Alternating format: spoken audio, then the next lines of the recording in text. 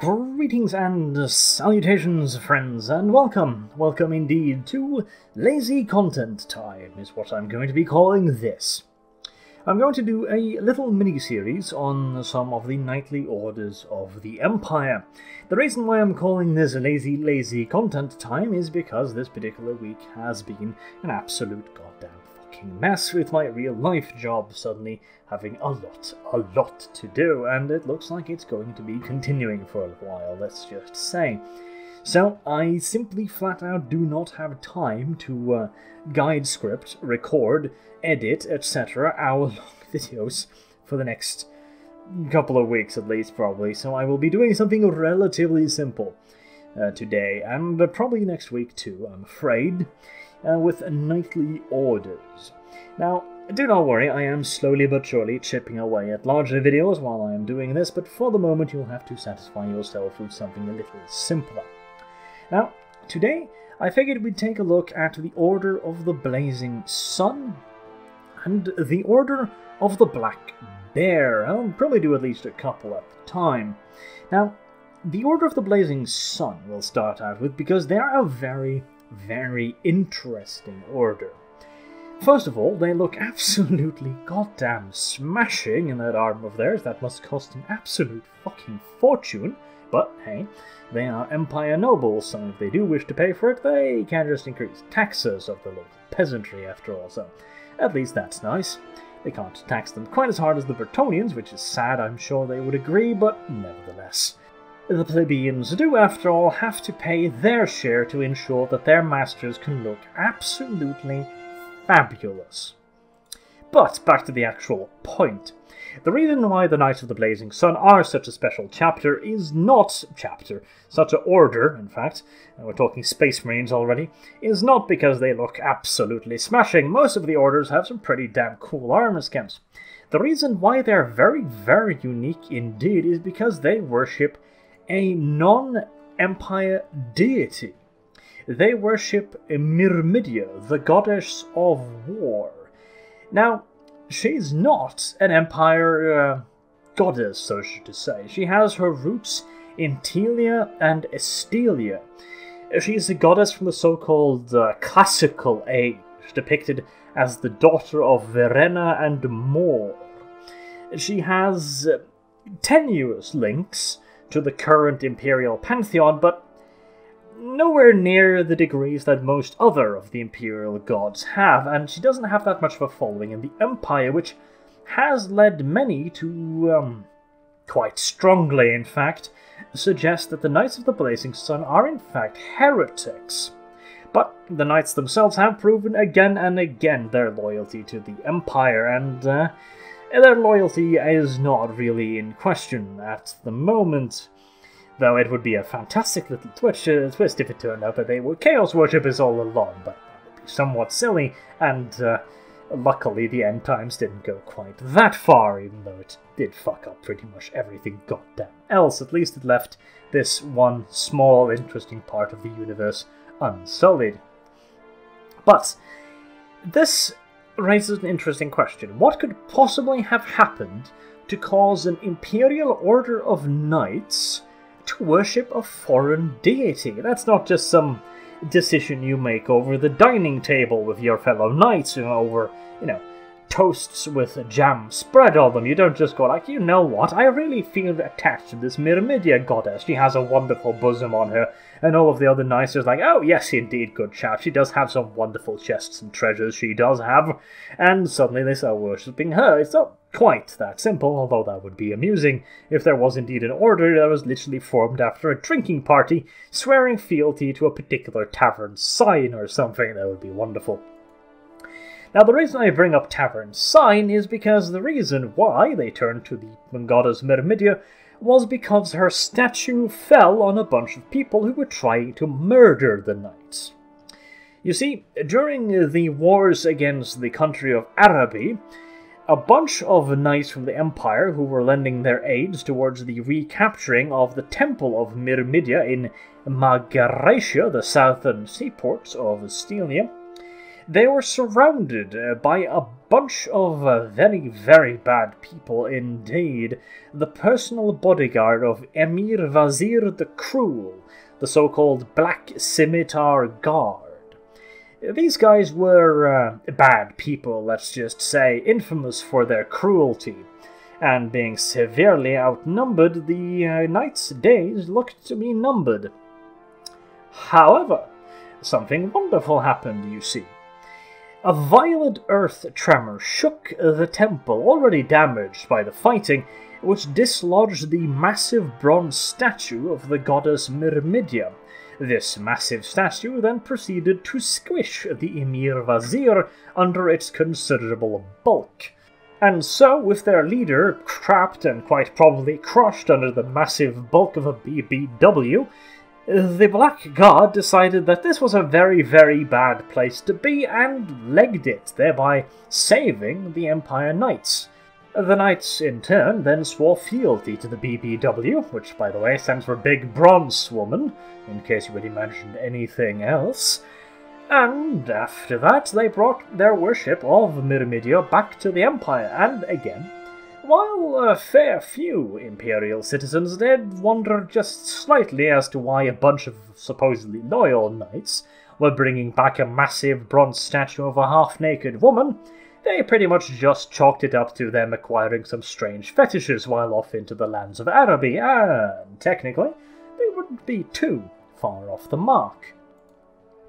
After that, despite some interrogations by various Sigmarites factions, the Knights have held true to their worship of Myrmidia and have proven themselves repeatedly in the service of the Empire through many, many, many battles, and were allowed to establish their shrine to the god in the heart of the city of Talabheim.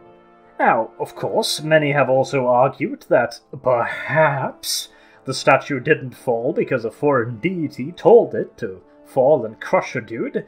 It might have collapsed due to some ridiculous consequences like structural damage, for example, but, well, anyone who would suggest such a thing is clearly absolutely insane because, well, obviously it was the god that did it, or, at the very least, the Knights think so, and, well, you'd find it pretty damn complicated to argue with a dude in full plate armor wielding a two-handed sword, and so nobody's really bothered to raise the question with them directly. And so they still remain to this day as an Imperial Order, and before you start questioning anything, god fuck the end times, they still goddamn exist, and the city of Talabheim still exists. But enough of these heretical, nonsensical little bastards and their shiny-ass plate. Let's move on to an actual Order of Knights, shall we? Some proper manly men who made their reputation of fighting the vampires and the orcs in the World's Edge Mountains. I am speaking, of course, of the Order of the Black Bear, easily the most boisterous Order of Knights within the Empire, giving even the White Wolves a run for their money when it comes to the art of drinking vast amounts of beer, and then going out into the local countryside to beat the living shit out of anything they consider to be not proper human-like. Now, being located as they are in Averland, a relatively short ride away from Sylvania and the World's Edge Mountains, you'd think there'd be plenty of opportunities for an angry bunch of heavily armored dudes to find some ways to, work out their aggressions on the local wildlife, but turns out that even this relatively dangerous part of the Warhammer world is not quite capable of producing enough stuff for them to bash over the head with heavy swords. As such, they have developed several tournaments of a martial nature, where they test things like swordsplay, horsemanship, and drinking, of course, jousting, and a particularly wonderful practice, namely halfling cursing. Now, that's not halfling cursing, as in yelling bad things at halflings, it's they take a halfling, they put the halfling outside into the forest, and then they have large, angry dogs chase down the halfling and eat his ass, which I don't exactly know why this has anything to do with knightly behavior. It would be much better if they, mounted their horses and gave them all cricket bats and then went after the halfling so that, they'd have to injure him a little bit before setting the dogs on him at the very least. Then the knights would have something to have fun with, but who am I to argue? Sadly, however, this glorious and quite honestly fantastic tradition was outlawed in the imperial year 2402, an absolute crime against any kind of entertainment if you ask me. I mean, come on, fuck the halfling, who gives a shit about him? But never mind. And still, it's not quite as bad as in the province of Stirland, where they occasionally hang halflings from trees and use them as piñatas, though again this is also a practice that they quite furiously deny. Of course, they don't hang little halflings from trees and beat them with sticks. No. They beat straw dolls with sticks. Obviously, the fact that the straw doll occasionally, screams and pisses itself is mere details, and, in worst case, complete and utter slander. But we were talking about the Order of the Angry Black Mammals here, so let's try to get back on that, shall we? Now, the Order itself is renowned for their savageness, because, well, they're an order based on a bunch of angry black bears. You would expect them to be somewhat, aggressive in their nature. However, no one really knows where the Order's name originates from, or at the very least, no one truly knows.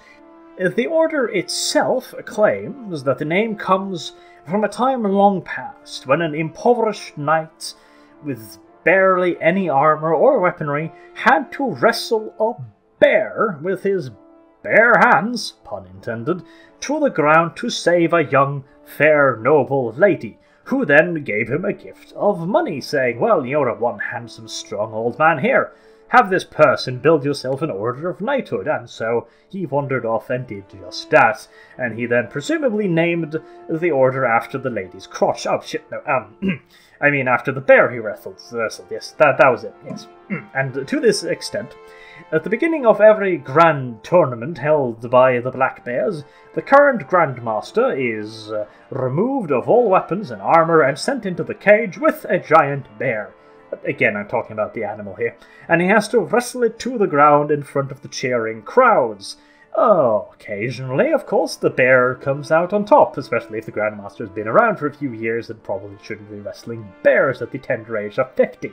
But the Grand Order consider these to be relatively minor details, and at worst, merely an indication that perhaps they should find themselves another Grandmaster. So, either way works, really. If the bear eats him, well, they'll just have to find another Grandmaster. If the bear doesn't eat him, well, that was a very, very impressive display of violence, was it not?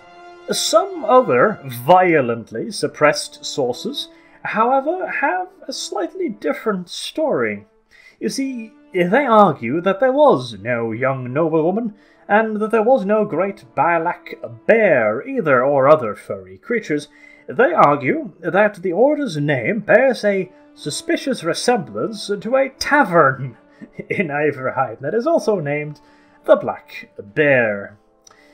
The Order of Knights themselves do not take this with any kind of humor whatsoever, however, which, in the eyes of those who think that maybe this is a little bit suspect, is only proving the point. But, as we have already said, arguing with a massive man in plate armor using a heavy two-handed sword is often a very bad way of getting across one's argument. And so, this has been a fairly short episode, considering what I'm usually known for, but sadly real-life issues will have to take precedence over YouTube, I am afraid. There will still be some Let's Plays relatively frequently, though, because I have a relatively nice backlog of that stuff, and, well, it's just frankly a hell of a lot easier to produce than these lore videos. I should hopefully be back in good old-fashioned form in not too long, though, and you will be getting historical videos, because I do have those pre-recorded as well. So, hopefully we'll be able to get back to proper-length videos in not too long. Until then, I have been Arch, thank you very much for listening, and I do hope to see you soon. Have a good day.